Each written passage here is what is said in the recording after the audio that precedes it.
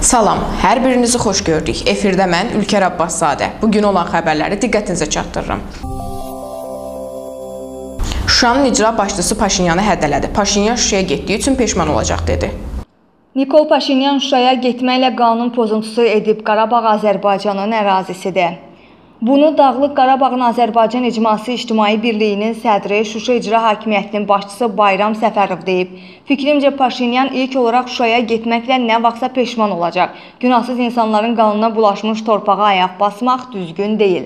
Dağlıq Qarabağın Azərbaycanlı və erməni icmalarının nə zaman görüşəcəyi barədə sualı cavablandıran Bayram Səfərov bildirib ki, bununla bağlı hər hansı bir yenilik yoxdur. Ermənistanda hələ yeni hakimiyyət qurulmalıdır. Əgər orada yığılan yeni komanda və yeni baş nazir işğalçı siyasətindən əl çəkəcəksə, onlar yaşayacaqlar. Türkiyə Prezidentliyinə bütün namizədlərin adları açıqlanıb. Türkiyə mətbuatı bu barədə məlumat yayıb. Türkiyənin Ali Seçki Komissiyası iyunun 24-də keçiriləcək seçkilərdə prezidentliyə namizədlərin adlarını açıqlayıb. Bu barədə rəsmi qəzetədə məlumat verilib. Türkiyə Prezidentliyinə hazırki dövlət başçısı Rəcəb Tayyib Erdoğan, İyi Partidən Meral Akşener, Səadət Partiyasından Təməl Karamollaoğlu, Cumhuriyyət Xalq Partiyasından Muharrem İnce, Vətən Partiyasından Doğu Perinçek, Ədalət Partiyasından Vecdet Öz və Xalqların Demokratik Partiyasından isə Səlahiddin Demirtaşın namizədliyi irəli sürülüb. Qeyd edək ki, iyunun 24-də Türkiyədə parlament seçkiləri də keçiriləcək. Bakının məşhur restoranında fırıldaq. Diqqətli olun. Daha ətraflı növbəti süjetimizdə. Bakıda fəaliyyət göstərən məşhur restoranlardan birində fırıldaqçılıq edildiyi bildirilir. Paytaxtın Nizami küçəsində Targov adlanan yerdə Aras kafedə müştərilərini aldadıldığı söylənilir. Belə ki, jurnalist Elçin Cəlilov yaxınları ilə birlikdə sözü gedən restoranda olublar. Onlar yemək yedikdən sonra ofisiant hesabı gətirib. Kitabçanı açıb görürəm ki, vərəqdə qələmlə nələrsə alt-alta yazılıb və ən aşağıda isə 52 rəqəmi. Normalda bu tip restoranlarda belə olmur. Çekdə çap ilə masaya gələn hər şeyin adı və qiyməti, bir də yekun hesabı yazılır.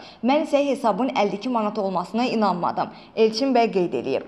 O, bundan sonra kasaya yaxınlaşıb hesabı kartla ödəmək istədiyini deyib. Masaya gətirilən siyahısını qiymətləri ilə çıxarılmasını istədim. Gördüm ki, qadın ofisiant kitabçanı masamızdan götürdü və sürətlə kasaya tərəf getdi. Çatdı və açdı kitabçanı. Həmin kağızı da əks üzünə çevirib qoydu. Məlum olub ki, hesab yazıldığı kimi 52 manata bərabər deyil və masaya gətirilən yeməklərin qarşılığında isə 40 manat ödənməlidir. Şirkət rəhbərlərinin məhkəməsi başlandı. Sabiq nazirin qohumunun adı da siyahıda var. Bakıda qadağan olunmuş dərmanlar satmaqda ittiham edilərək həbs edilən şirkət rəhbərinin məhkəməsi başlayıb. Bakı Ağır Cinayətlər Məhkəməsində güclü təsir edən dərmanları qanunsuz satmaqda və vəzifə səlahiyyətlərindən sui-istifadə etməkdə təqsirləndirilən Natiq Qasımovun cinayət işi üzrə məhkəmə iclası başlayıb. İş üzrə daha 2 nəfər Xatirə İmaməliyeva və Aida Cəfərova da təqsirləndirilən şəxslər siyahısındadır. Hakim Əlövsət Abbasovun icraatında olan prosesdə hazırlıq icrası keçirilib.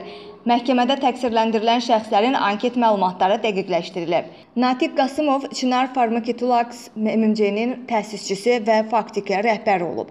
Təqsirləndirilən qadınlar isə həmin şirkətdə məxsus aptekdə satıcı işləyiblər və barələrində həbs qəti imkan tədbiri seçilməyib. Polisin nəzarətindən verilməklə azadlıqda qalıblar. Məhkəmə prosesi mayın 17-sində davam etdiriləcək.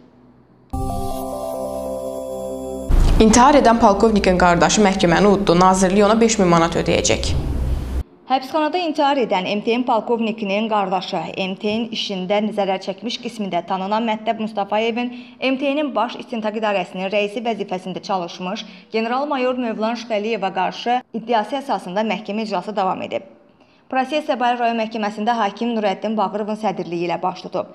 Prosesdə Mətləb Mustafayev iddiasına düzəliş etdiyini bildirib. O iddiasını məhkəməyə təqdim edib. Mətləb Mustafayev iddiasında 83.120 manat pulu Maliyyə Nazirliyindən onun xeyrinə tutulmasını istəyib. Zərər çəkən bildirib ki, nazirlik də həmin pulu Mövlan Şüxəliyevdən tələb etsin.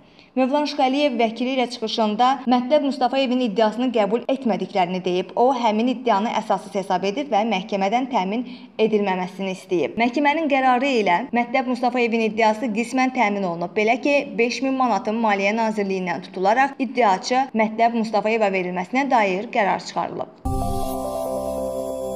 Bugün olan xəbərlər bu qədər. Sağ olun, salamat qalın.